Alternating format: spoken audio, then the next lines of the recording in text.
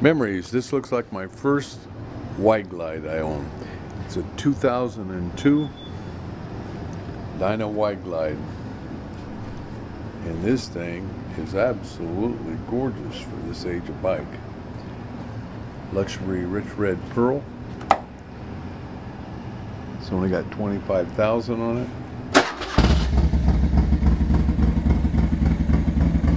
It's got apes, custom headlight, braided lines, chrome levers, chrome front end.